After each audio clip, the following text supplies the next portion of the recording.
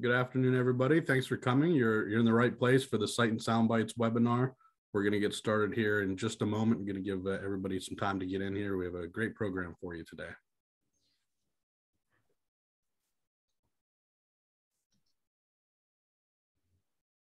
I'm not muted, am I?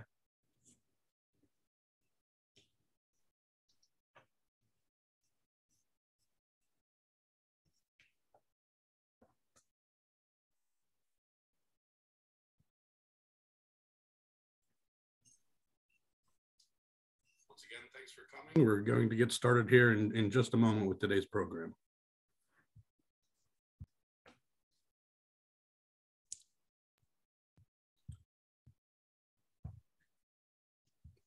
All right, well, welcome and thanks for coming today. This is our webinar series called Sight and Sound Bites, brought to you by the Eye and Ear Foundation. My name is Craig Smith and I'm a Senior Development Associate with the Foundation. This bi-weekly webinar series highlights research in the two world-renowned departments of ophthalmology and otolaryngology at the University of Pittsburgh School of Medicine. This research is only possible due to philanthropic support, so we thank everybody who has supported us. I want to go over a few housekeeping things for today. For these webinars, we do disable the chat function, so you won't be able to use that. However, you can submit questions for our presenters through the Q&A feature, and after the presentation, we'll go over these questions for you.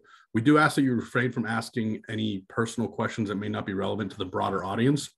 However, we will try to answer these questions offline and get back to you after the program via email. And as always, you can send additional questions to me through email, which is just craig@eyeandear.org. We've also enabled captioning for this program, so please feel free to use the subtitles today as you follow along. And we'll also be recording this webinar and adding it to our website as we always do. So if you're not able to view the entire thing, or if you'd like to go back and view it later or share with anybody else, you can find that on our website at eyeandear.org. And we will also be adding everybody who attends today to our mailing list, so you'll be able to receive periodic updates on all the various research taking place within the departments through blogs, newsletters, and future webinar programs. Today's presentation is titled Refractive Surgery, Everything You Need to Know About Surgically Repairing Your Vision. I'm very happy to be joined by two of our esteemed faculty members, Dr. Deepinder Dhaliwal and Dr. Gaurav Prakash. Dr. Prakash is an assistant professor of ophthalmology at the University of Pittsburgh School of Medicine and part of the Cornea, Cataract, and External Disease Services with the UPMC Eye Center. And Dr. Dhaliwal is a professor of ophthalmology at the University of Pittsburgh School of Medicine, director of refractive surgery, and director of cornea service at UPMC Eye Center. Dr. Dhaliwal also serves as the director of the UPMC Laser Vision Center, the associate medical director of the Campbell Ophthalmic Microbiology Lab, and has recently been appointed as the clinical co-director of the Corneal Stem Cell Task Force at the University of Pittsburgh. And Dr. Dhaliwal will be kicking us off today. So Dr. Dhaliwal. Good afternoon, everyone. It's really delightful to be here, albeit virtually with all of you. And we're so excited about this topic. So today's title is Refractive Surgery, Everything You Need to Know About Surgically Correcting Your Vision. This is a topic that's near and dear to our hearts because really we started in refractive surgery at the UPMC Eye Center a long, long time ago, even before the excimer lasers were even approved by the FDA. We were fortunate to be one of the sites that were part of that pivotal FDA trial that actually got LASIK approved by the FDA. So we have a very long history of doing refractive surgery. And indeed, we have at the UPMC Eye Center the oldest continuously running refractive surgery program in the city. So not only do we love doing refractive surgery, we love teaching it and really sharing our research and expertise with our colleagues.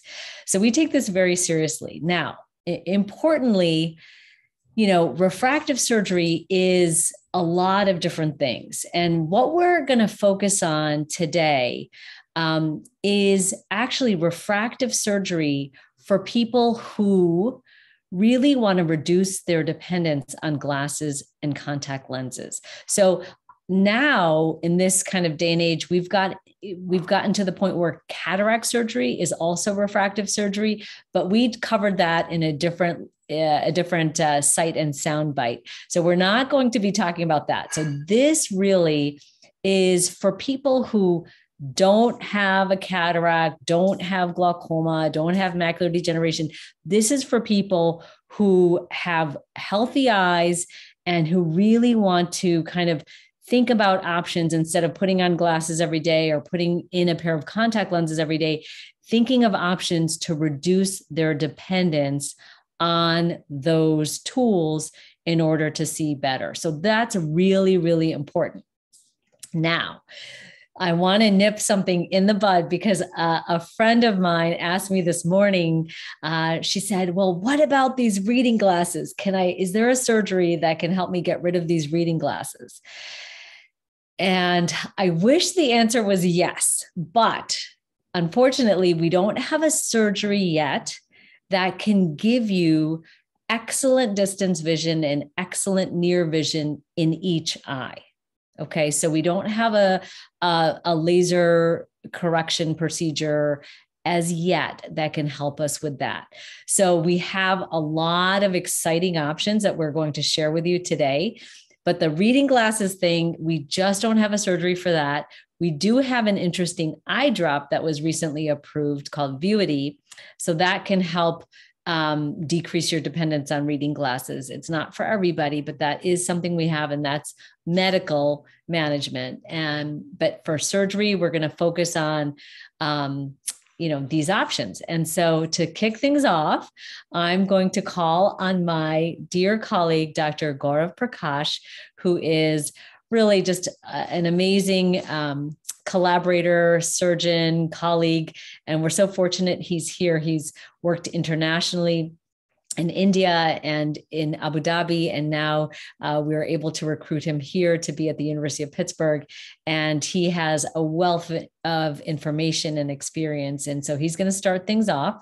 And then we're actually going to show you some videos of real, surgeries that we have performed and how this kind of fits into the kind of framework that we've built. So Dr. Prakash, why don't you kick things off? Thanks, Dr. Dhaliwal. Thanks everyone for joining us today for the Sight and Sound Bite seminar today. As Dr. Dhaliwal said, our aim is to give you a primer regarding what refractive surgery is, what it covers, what should we be looking at, and kind of clear a direction which can help you to understand the aims and expectations from the procedure. So we kind of use a large umbrella of words called as elective vision correction for refractive surgery because we try to look at this as a lifestyle enhancement choice, and therefore the word elective comes in over there. The aims of discussion today will be to understand the principles behind elective vision correction, including LASIK. Look at the options you have as a candidate, what options can suit you well, and kind of do the matching to see which kind of procedure suits which kind of eye, because each eye is different, each person is different, everybody's jobs are different, everybody's requirements are different. So being an elective procedure, we want to make sure that we can customize it as much as possible. And therefore, that'll be the third part of the discussion we'll have, what suits everybody best. So let's talk a bit about eye anatomy, just a basic primer. I promise that I'll not go much in details for you guys, but just to know what's happening. If you have used an SLR camera, the eye looks like an SLR camera. And once we understand that, it's easy to go along. The front of the eye, the cornea and the lens, they act like a lens combination in SLR. The iris is the diaphragm, which kind of controls the amount of light going inside your eye. Then you have got an autofocus in terms of the ciliary muscle, which kind of makes things become better as you look up close or the further far away. Then you've got an anti-reflective camera body, the sclera. And really, the optic nerve is just like a USB connection, which makes you see better. Now, most of elective vision correction works on the front three parts, the iris, cornea, and the lens. And that's why I wanted to get this out for us to understand the area of the eye we're working on. We're working in front of the eye.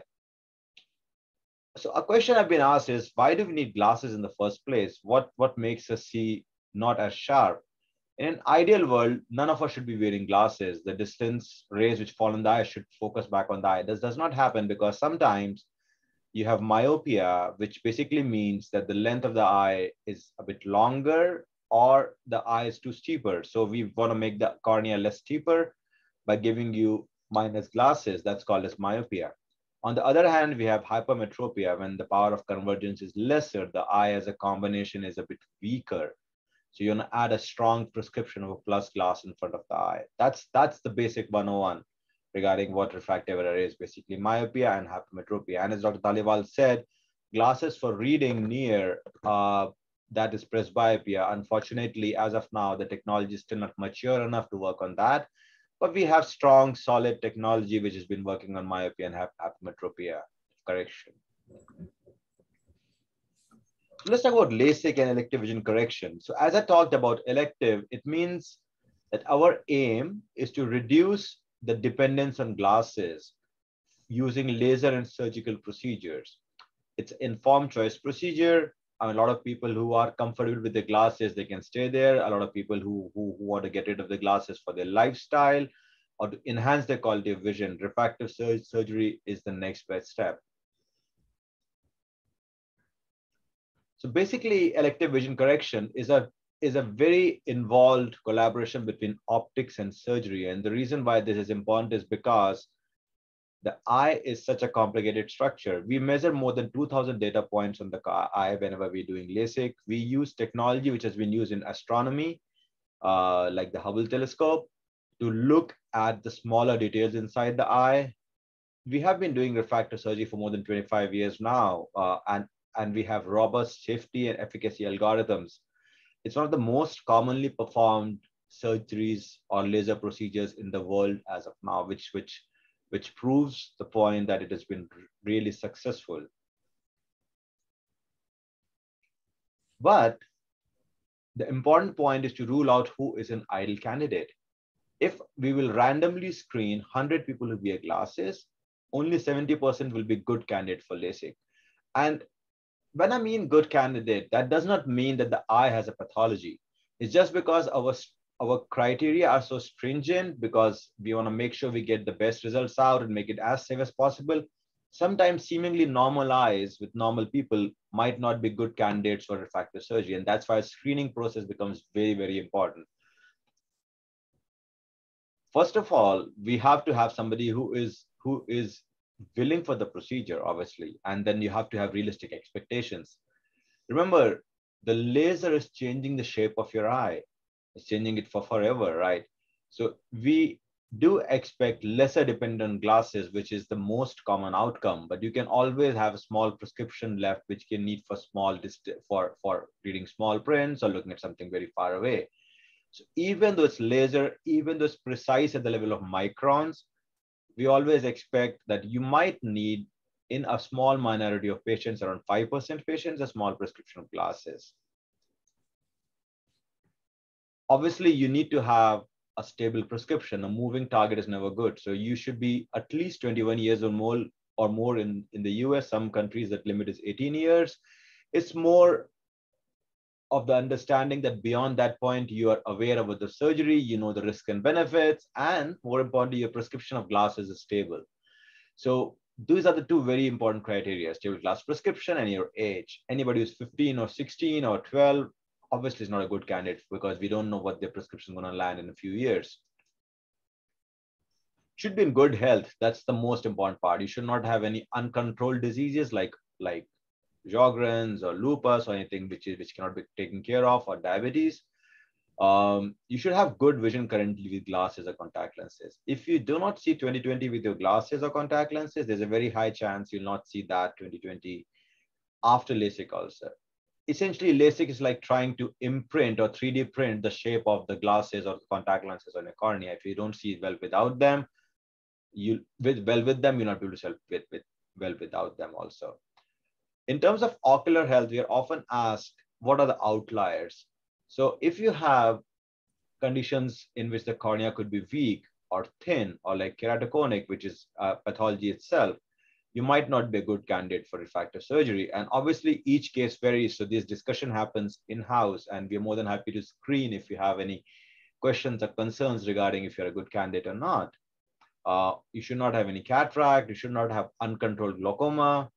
You should not have significant dry eyes. With the amount of Zoom and online exposure we have, a lot of people have dry eyes. I'm not talking about that. I'm talking about uncontrolled dry eyes, which is requiring therapeutic medications. Pregnancy and lactation. If you're planning pregnancy in the next few months, if you are currently pregnant or you're lactating, we tend to avoid any elective surgeries, which includes elective eye surgeries and LASIK. Moreover, in LASIK, when you're pregnant or you're lactating, your hormone levels can fluctuate and your corrections can vary. So it's always good to wait out for a time when you're not lactating anymore. That's a good time to get a screening done for LASIK, not before that. So if you go through the literature or the patient information available regarding LASIK, you'll hear about a lot of names. You'll hear about LASIK, HD LASIK, PRK, LASIK, SMILE, ICL, similar sounding names, right? So the premise obviously is that we can either correct your your prescription by using either glasses or using a contact lens or changing the cornea or doing something at the level of the lens. So these are the four basic things. We talk about glasses and contact lenses before we talk about the surgical procedures now. So we can divide this into two different streams. We can look at procedures done at the level of the cornea or at the lens. If you're doing at the cornea, basically you're outside the eye, you're doing a laser. Examples are surgeries like LASIK, PRK, and SMILE. Dr. Dhaliwal will cover these surgeries much more in details when we go forward in the presentation, but just for understanding, I'm trying to enumerate them over here. And we can correct the prescription at the lens level. When we go inside the eye, take out the lens and put a new lens, or just add on an additional lens to the eye. When we replace that lens, it's called as a cataract surgery. But if we just add one more lens in the eye, that's called as an ICL or an implantable collamer lens, which is an exciting new technology for patients who are not good candidates for LASIK, and we can offer them a much more safer procedure in their scenarios. If we are looking at the cornea, you're often asked, what's the difference between LASIK and PRK? Now, once you make a flap, it's called as LASIK. When you don't make a flap, it's called as PRK, as simple as that. The problem with PRK is that it has a longer downtime. It has more pain in the initial postoperative period. Your healing variations are much more, but it doesn't have a flap. So if you are prone to trauma, if you're in a sport like basketball, or probably in a sport in which you're a combat fighter, you might consider PRK. However, having said that, patients who are in combat, like Navy SEALs, it has been shown that LASIK is a safer standard procedure for them. The healing is quicker and they can go back to work much more faster. Similar safety for both the procedures, but if it look in terms of efficacy and ease of comfort, LASIK wins hand down. At the lens, if you are a young patient, less than 45 years of age, you have a high myopia where we cannot do LASIK, we can put a lens inside the eye. This is called as an implantable collamer lens. We don't replace the old lens because you don't have a cataract. However, if you're more than 45 and you have a bit of cataract, we can actually remove that lens and put a new lens inside the eye, and we can reduce the glass prescription. So that works the same way. Now, so essentially, patients who are good candidates for refractive surgery are the ones which have healthy people with healthy eyes and reasonable minds. If you have a cataract, you're not a good candidate for LASIK. And patients who have collagen diseases, prenatal nursing, signs of keratoconus, unrealistic expectations, dry eyes are not good candidates. At this point, I'll request Dr. Dhaliwal to start with her thoughts on this. Thank you so much, Dr. Prakash. That was excellent. So if you could just give me the ability to control the slides. I think you should have it because I have it. Perfect. Okay, excellent. So yeah, that was great. That was such a great framework. So the bottom line is, the surgical options, LASIK, PRK, SMILE, these things work on the cornea. And basically, we're changing the focus of how light is entering the eye. So if you're nearsighted or farsighted, the light that comes into the eye is not falling exactly on the retina and the vision is blurred.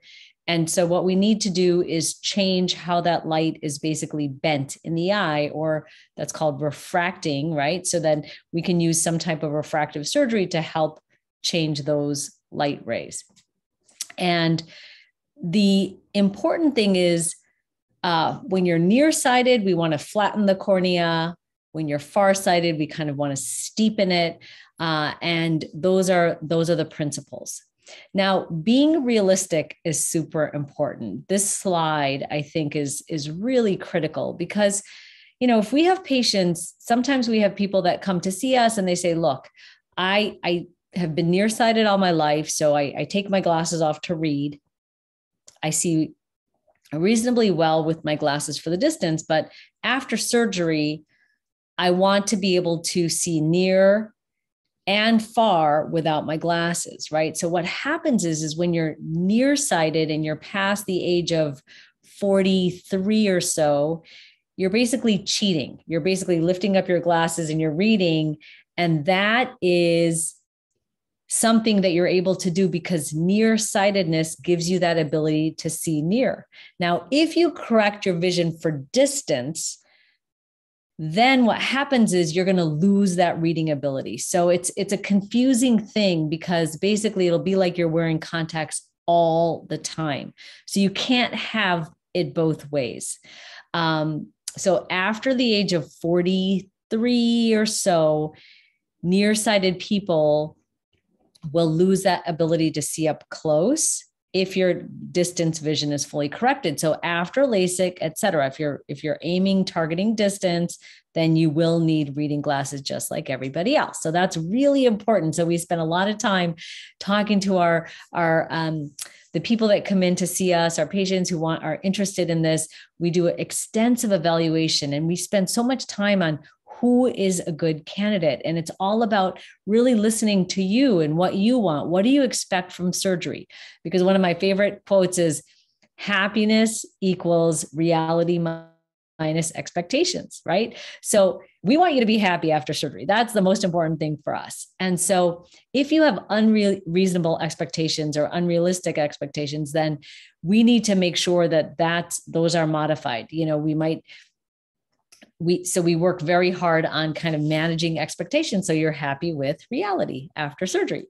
So that's very important. So now what we're going to do is actually look at some surgeries. So this is LASIK first. And what we do is just topical anesthesia.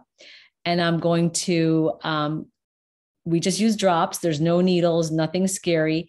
And what I'm going to do is we check some measurements, and what we're going to do is put excuse me, 1 second. Let me go back. I want to start this and then go a little faster through it. Let's see. So there's the eye. We're checking measurements of the thickness. And then what we're going to do is put a suction ring on the eye. And I'm going to see if I can go through this. Okay, so I can't control the video. Let's see. There we go. So what we do is we put a suction ring on the eye, and then what we're going to do is that is going to help us with, this is the flap making laser. So what we do is we kind of go under a laser. We're going to create a flap, and that's all laser working to create a flap. And then we take the suction ring off and we're going to actually lift up the flap and flip it back. And then we're going to go ahead and use the other laser now, which is going to start sculpting the cornea. And after that's done, now that sculpting is like Dr. Prakash mentioned. The sculpting is super important because what happens there is we're able to change the correction, kind of that 3D imprinting.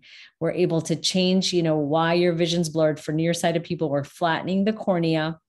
And then what we're going to do is put the flap back in position, and there you go. And that's LASIK. So it's an interesting procedure. And after we put the flap back in position, we can irrigate underneath and make sure it's like perfectly kind of in position. And that's what we do.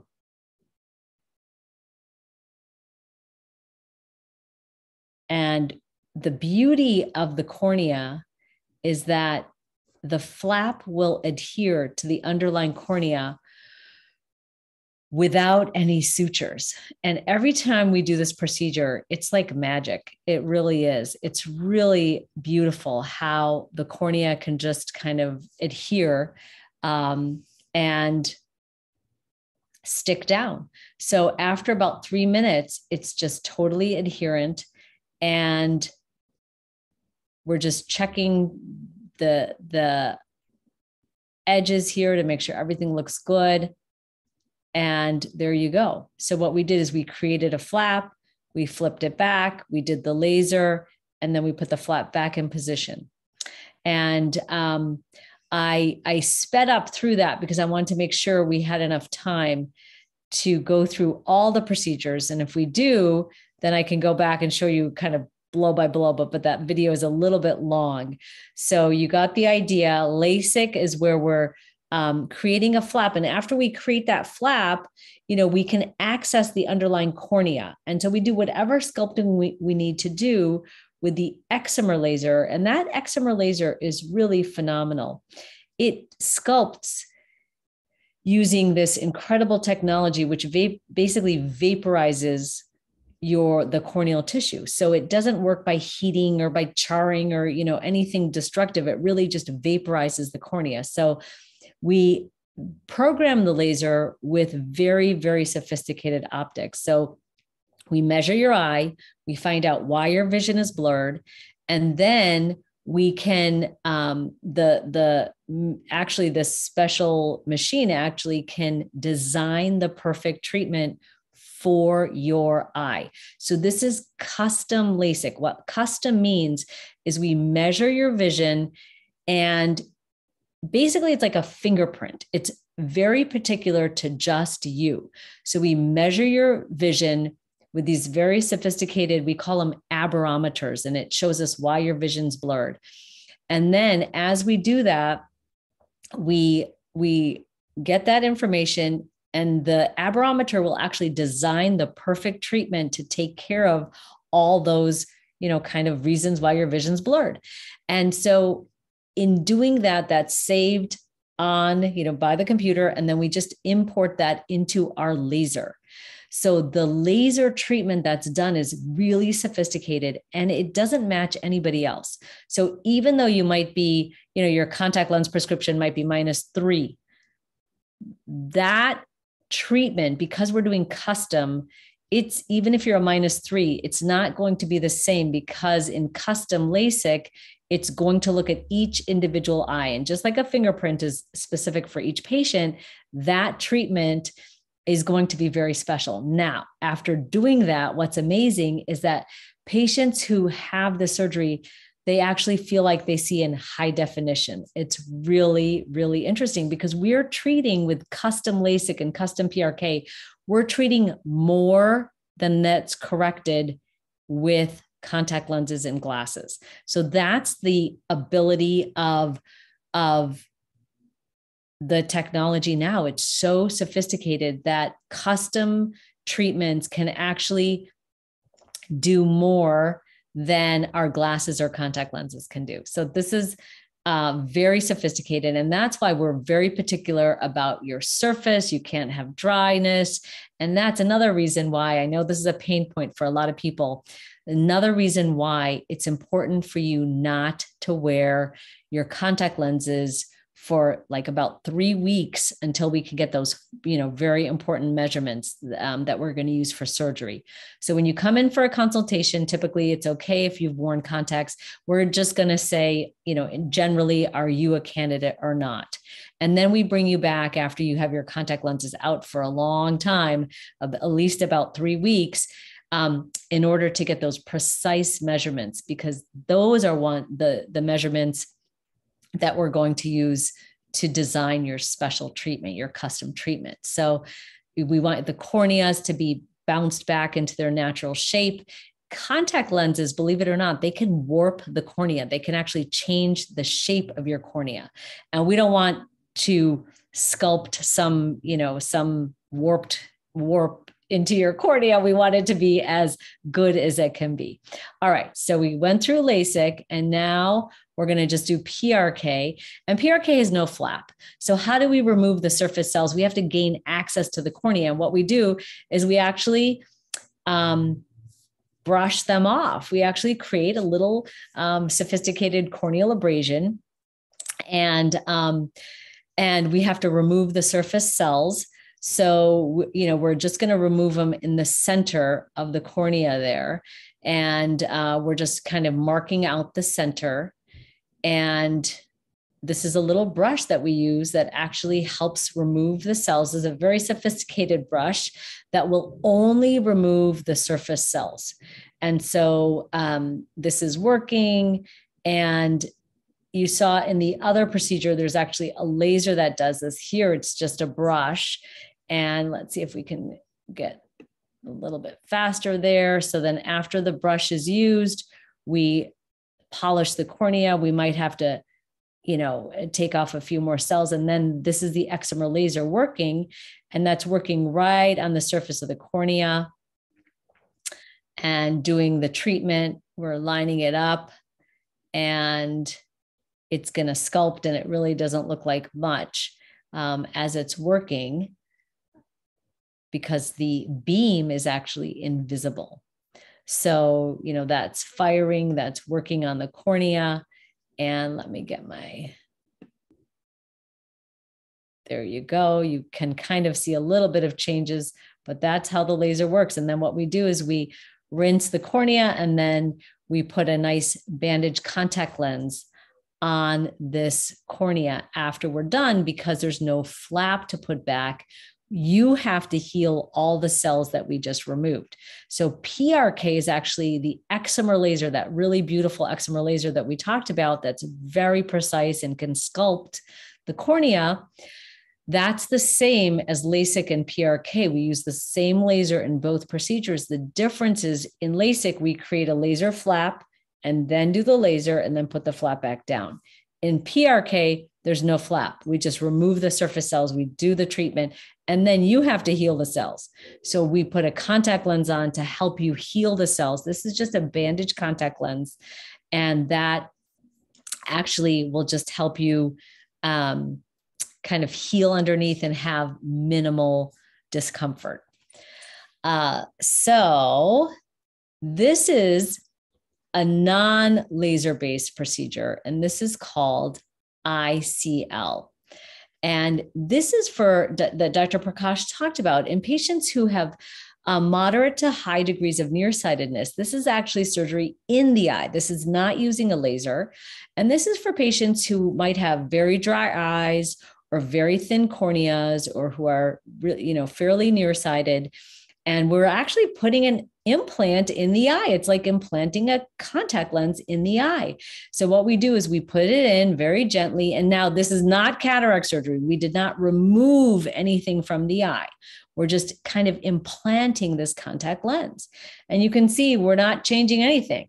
We're just putting in, and then that last part that you see, we put in a little bit of a substance that helps us keep spaces.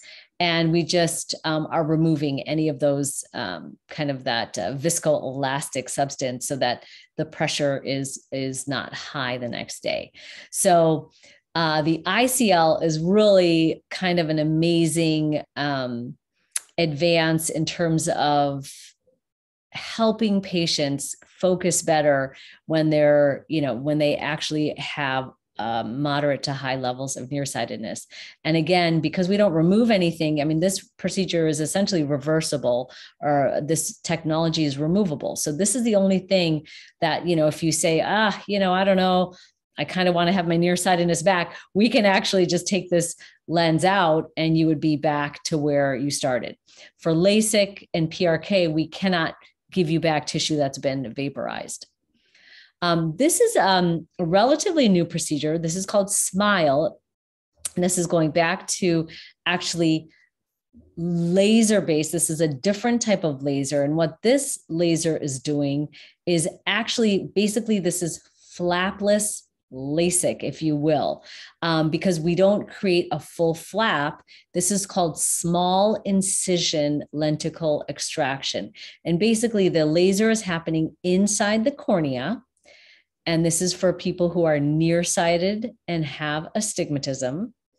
And basically what's done is the laser's doing its sculpting inside the cornea.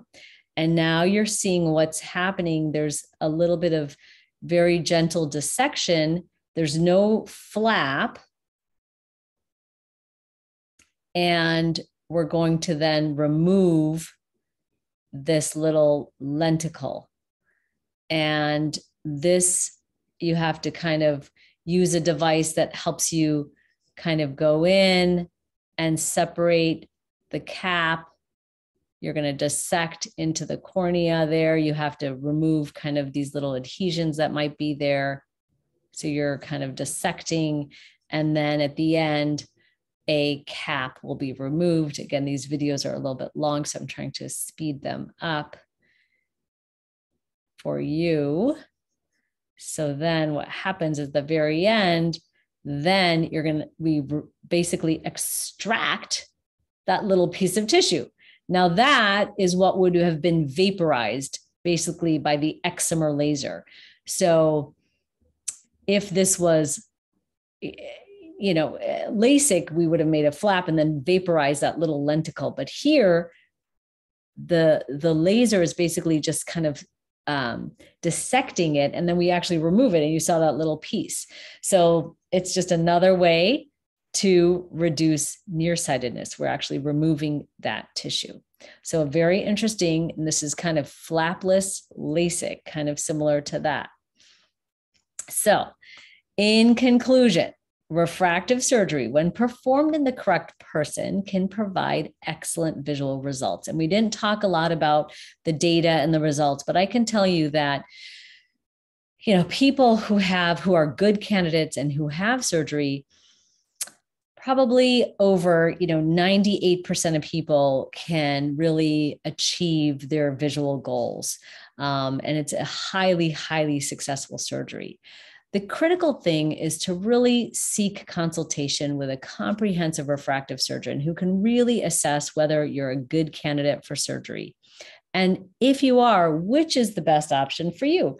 So it's not one size fits all, right? We don't do LASIK for everybody. We don't do PRK for everybody. We don't do ICLs for everybody. We choose which is the best procedure. And sometimes the best thing for you is no surgery at all. So that's super important. Sometimes being conservative is really the best thing. Now, like if you're really nearsighted and you have a mild cataract, it's actually not safe to go and do early cataract surgery. That's not safe because you have a higher rate of retinal detachment. So just, jumping in and removing the lens is not always a good idea. So we have to look at your whole situation. It's a very, very personalized discussion. We get a lot of testing. We listen to what your goals are. We actually have you write down your goals in your own handwriting. So we read what you want and we see if we have procedures that can match you. Has our technology advanced far enough that we can actually meet your goals? And then we have a long discussion about, here are what we can offer you. Here's what we can hope to achieve. This is what's possible. This is what's not possible. And we kind of go through a whole discussion. And then based on that, we come to a conclusion whether we think this is a good idea or not. And at the end of the day, it's something that's very, very exciting. It really can enhance your life if you're a good candidate. Again, it's super important to make sure you're a good candidate, because if you push the envelope and you're not a good candidate and you have surgery, we've seen kind of the good, the bad, the ugly. Unfortunately, we see, referrals for patients who are very unhappy after laser vision correction for one reason or another. And it's mainly because they probably were not good candidates to start with.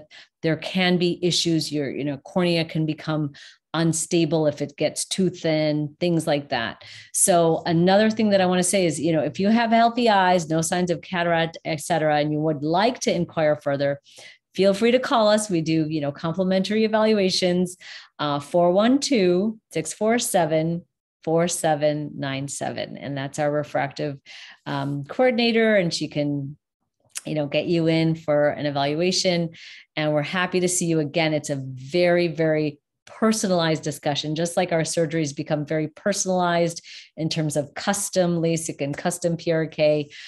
Each discussion is very, very personal. So we're happy to answer questions, but again, we want to keep these questions general.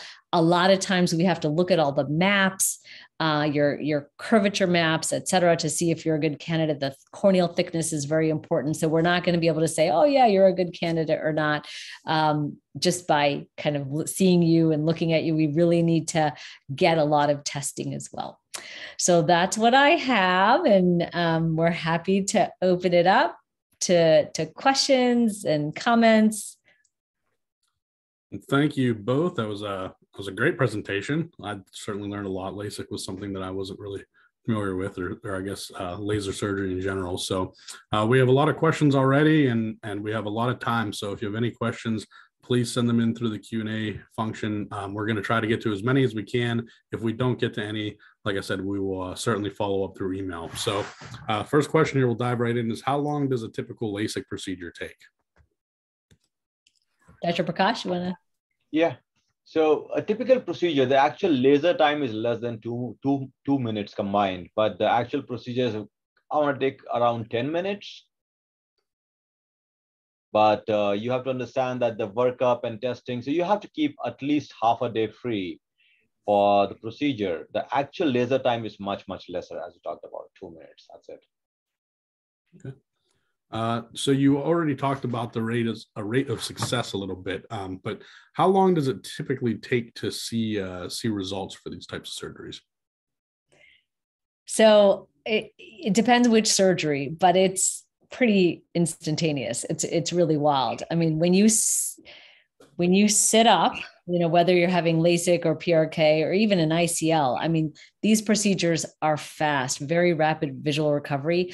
A lot of people can kind of see the clock, which is across the wall right when they sit up. And the next day, we've gotten so spoiled with our technology, I have to say, with custom LASIK and custom PRK now. The next day, if you're not 20/20, at least 20/20, we're disappointed. We are expecting you the next day to have really excellent visual results. So it's rapid, but that means that you have to really rest that night. You have to let your eyes heal, because if you don't let your eyes heal, they'll be very dry, they'll be very irritated. And so you really need to just be very, just kind of calm and keep your eyes closed as much as possible and let the flap heal. Or if you had PRK, kind of just rest your eyes so they don't get too dry. That's super important. And even with ICLs, your eyes can be very, very dry. So if you listen and you take it easy that day, then you're basically starting to see even that day, but the next day it's super exciting. It's really kind of a celebration. So after watching some of those videos, as interesting as they are, I think next question is a burning one. Is there any pain or discomfort involved both, during or after the procedure? Sure. I mean, do you want to answer, Dr. Prakash? I mean, yeah, sure. I can answer that. So it's a bit uncomfortable getting a procedure done on your eyes, right? It's natural to feel a bit anxious regarding the procedure, but it's a painless procedure. The laser is cold, it doesn't hurt your eye, it goes in, you don't feel anything. You might smell a bit of laser at times, but that's the only thing. Now, the thing is, we use a device to hold your eye, which gives a lot of pressure on the eye. That's the only thing which you feel. I've never had anybody run away from the procedure so far, so I think you should be okay. I totally agree. While you're having surgery, there's no pain. There's just pressure. And, we put an eyelid holder in, so you'll feel a little pressure on the eyelids. Again, I zoomed through that LASIK because I wanted you to have enough time for questions. We could show the whole procedure if anyone's really interested. But there is pressure from the suction ring. Again, as long as you're aware of it, it's not like super intense. It's just feels like there's pressure on your eye. Afterwards, there can be some discomfort because, again, we are doing surgery. It's surgery. So we have you take Motrin and rest. Those two things are critically important.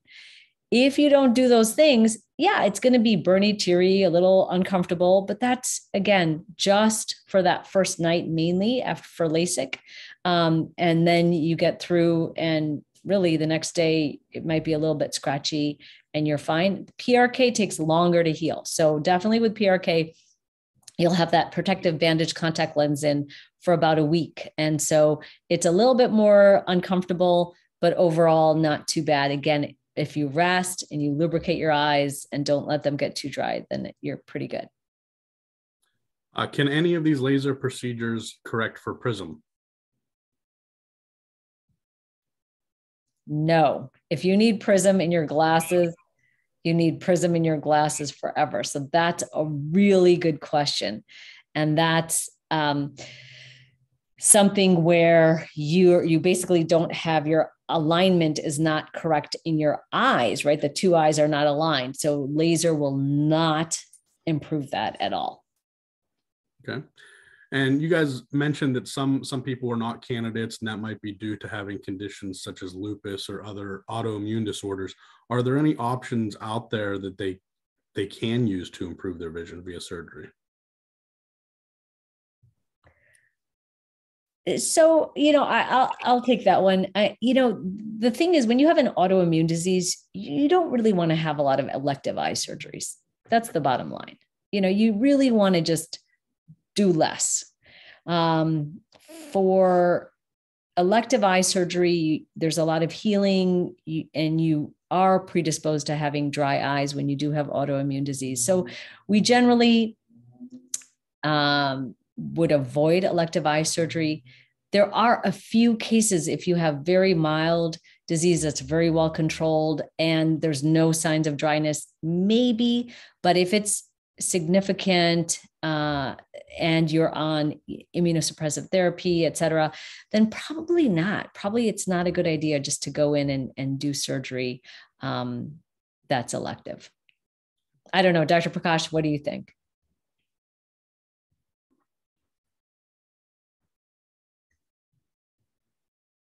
You're muted still, Dr. Prakash. I'm trying to unmute it. I'm sorry. So I agree with Dr. Dhaliwal. Unfortunately, with autoimmune disorders, these are essentially normalized, but we are doing an intervention. We might change how your eye behaves, and sometimes it could be not optimal. So in abundance of caution, it should be that we should avoid procedures in uncontrolled autoimmune conditions.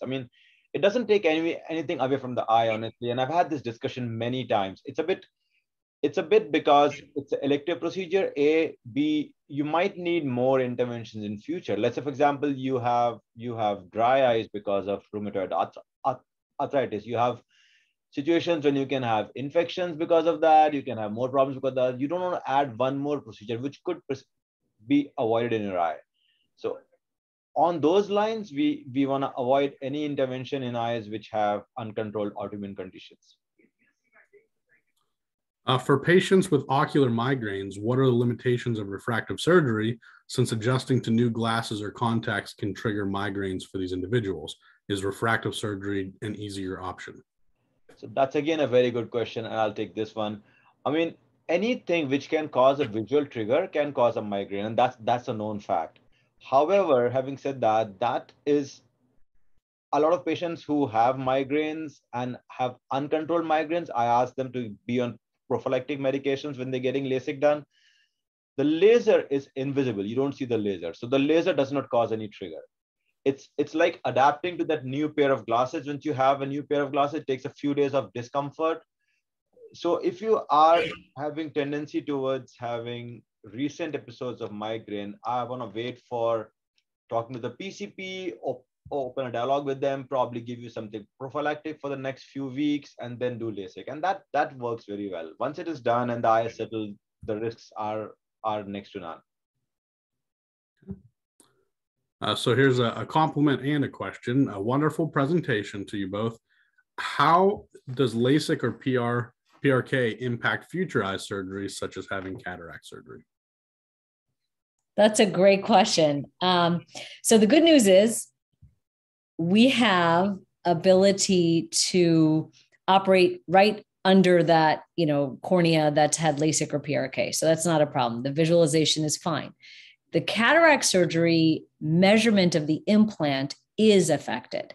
And so we have really great devices now that can measure your eye and run very special formulas for the eye so that we're able to pick the correct lens implant when you do have cataract surgery. So it's not as much of an issue as it used to be. There still is less predictability, but it's so much better. And our devices are getting better and better and better. So our measuring capabilities are improving and our predictability for the lens implant. So we do that all the time. I mean, we do cataract surgery in patients who have LASIK and PRK all the time now. And what's really crazy is because I've been practicing since 1995 here at UPMC Eye Center, I'm actually doing cataract surgery on patients that I did LASIK on 20 years ago. So that's continuity of care for you. And it's wild because, we're able to image the cornea and do these lens measurements and follow the patients through. And overall, our results are pretty good. So we're happy with that. Again, it's less predictable than having, a cornea that has not had any surgery, but it's again, expectations versus reality. You have to just, know that you might need a thin pair of glasses and after surgery, but we're pretty able to get pretty close. Terrific presentation. Are there people who are candidates for both LASIK and PRK? And if so, how do you make the decision between the two? Dr. Prakash, it's your turn. Yeah, I mean that's a great question. And it's more regarding your lifestyle and choices. So LASIK overwhelmingly is the majority, the default choice because of the quicker recovery, the more titratable outcomes. And if you're a physician or you're an engineer or you're somebody else who has a lot of screen use, like somebody who is the normal young guy, right? LASIK is probably the best procedure for you. You will go back to work pretty quickly. You will recover back quickly. We have titratable outcomes. There are unique situations when you have a thin cornea, when we don't have enough reserve to make a flap, or you are in certain activities which put you at a high risk of trauma. Let's say, for example, you're a jiu-jitsu fighter, right? And you do mixed martial arts and your chance of getting hit on the eye higher. PRK might be a choice in that situation. So the default choice in most people is LASIK. And this happens many times. We have people who have read both options and discuss with us. And I mean, there's no good, there's no harm, as long as you are okay to wait for the eye to recover back. PRK can give you similar results, although the road can be much more bumpier. So most surgeons prefer to do LASIK because it solves the first purpose. It is faster, it's quicker, you go back to work easier. In terms of long-term outcomes, I mean, it has a slight edge in terms of how the eye feels after LASIK. So between PRK and LASIK, if you're a candidate for both, most candidates lean towards LASIK. Great. So next question is, if you are at risk for keloid type scarring, should you get refractive surgery? So I can answer that question again if Dr. Dhaliwal is happy with you. So yeah, keloids is, I mean, that's a good question. So keloid is technically a contraindication. That means keloid is so for those who don't know keloid, because this obviously comes from somebody's own experience, if somebody knows somebody who has a keloid. So keloid is when we get an injury, we get a scar. If that scar is uncontrolled, it's called as a keloid. That is an uncontrolled scar, and you can develop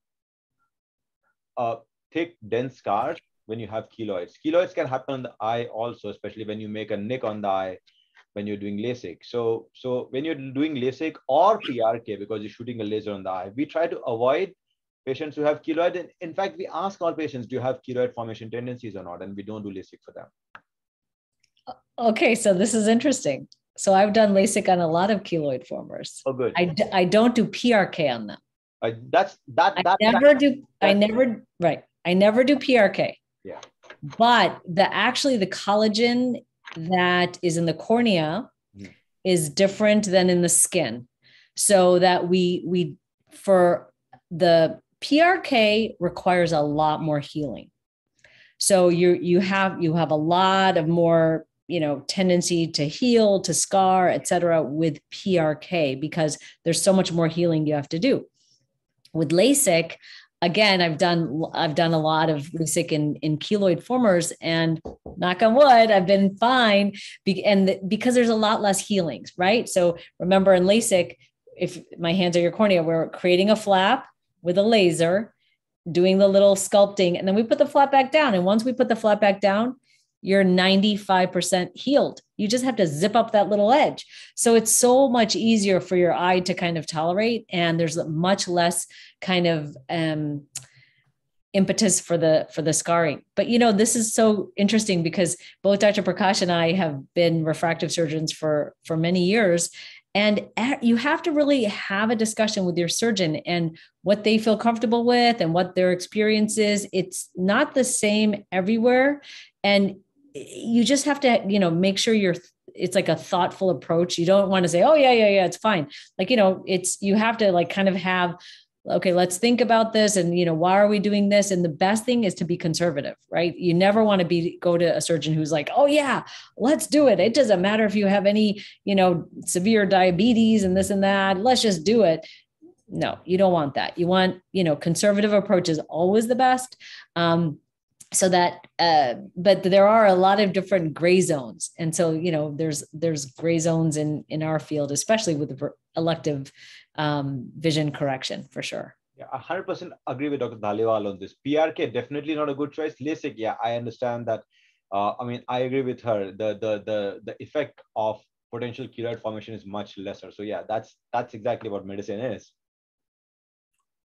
Okay, we have a couple minutes here. Is it possible to have one of these surgeries after you've had cataract surgery?